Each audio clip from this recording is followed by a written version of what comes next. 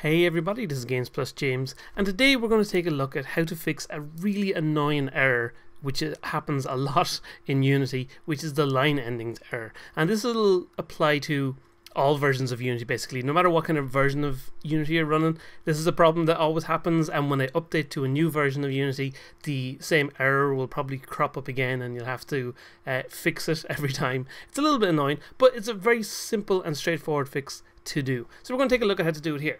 And basically the problem is when you go and create a new script in your game, whatever project you're working on, and you open it up, you get this little error down here which says the file has line endings which differ from the policy settings, and you have to convert it to Windows line endings, which is fine. It's not that much of a problem really. It's just something you have to click OK on, and that'll go away, and then you can go on with whatever you're doing. But if you have to do that every single time you're creating a new script, it gets a little bit annoying as you go through things.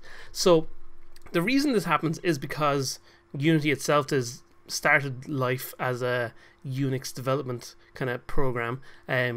So when you're programming things on Windows, then basically what happens is, say on Unix or whatever, when you hit enter, how Unix handles that enter is slightly different from how Windows handles it, and you end up with this kind of mismatched format. And it's not really much of a problem.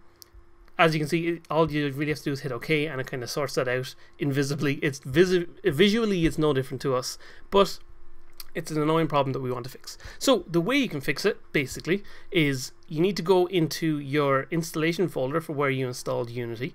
So I have it open here. So for me, I have it as in my program files, and then Unity 5.4. By default, it'll just go to Unity. It will be program files and then a Unity folder, but I have it as 5.4 here. So what you need to do then is go into editor, and then into data down here, then down to resources within that folder, and then finally we go to script templates. And basically these are a variety of different things that are used to create your default starting point. So basically it holds, when you create a new script, this is what tells it to have all of this stuff in your new script. So what we'll do is copy this. I'm going to paste it into another random folder somewhere else on your computer. So we'll just paste it in there. And what we'll actually do here is create a folder here called old that we're going to drop that one into. And we're going to create another folder called new. And in the new folder here, we're going to create a new document. So I'm just going to go down to here and create a new text document. And we'll just leave it as new text document for the moment. We're going to change the name of that in a few minutes, but we'll leave it as it is for the moment. So I'm just going to drag this one over here, and we'll go open up the old one. So that's our C# script here. As you can see, it kind of comes up with all this. It's squashed down into this like simple little format here. But what we're going to do is rewrite all of this over here and rewrite it in the way that we want it to appear within MonoDevelop. So what we'll do is make sure we copy everything that it says over here the exact same. So we'll using Unity Engine and then a semicolon, then using system.collections, then we want to go down 2 lines. So as I said, we want to make sure that it looks the same as our stuff over here looks. So we want to make sure that we keep the same amount of spacing between things like that.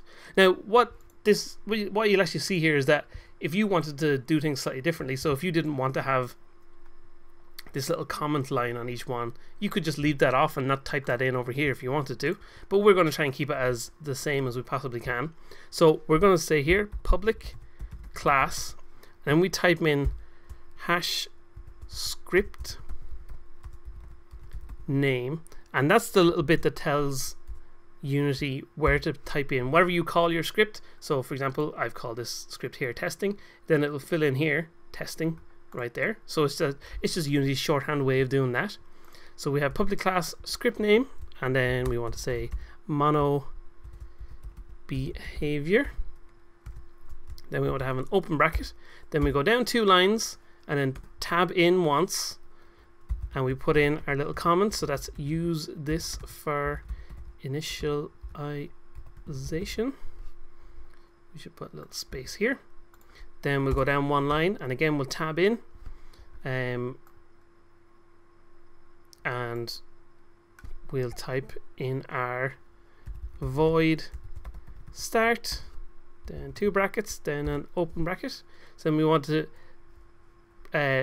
move down 1, and we'll tab in twice so that that creates a start point for where we start typing our extra stuff. Then we'll move down 1 more line, tab in once again, and put our curly bracket. So that's the end of our little start function. So then we'll move down 2 lines again, and we're going to type in our second comment, which is update is called once per frame. Then again down and tab in, and we'll have our void update, then our bracket, and then our open curly bracket. And we'll do the same thing again. We'll go down once, tab in twice, go down once, tab in once, and we'll close that bracket. And then finally we'll close the top bracket up here. And that's our whole basic script written. So as you can see, if we look over here, it's all the exact same as this. Obviously the tabs look a little bit bigger in our Word and our notepad here, but that's okay. That doesn't make any actual differences to how it'll look here. So we can save this now, and I'll close that. And if we go back in here, so we have our old one open. What we need to do is make sure we have the exact same script name. We're going to copy that. Then we're going to go into our new, and we're going to highlight our new text document. We're going to paste that in there as our new script name. And then we're going to copy that over to here, back into where we originally took our template from. And we're going to paste it in. I'm going to replace the file in the destination. And if you need to provide your administrator, depending on which version of Windows you have. So there we go, we've pasted it back in there now. And now to demonstrate that it should work absolutely perfectly fine for us, we're going to go back in here. And that's going to compile for a second.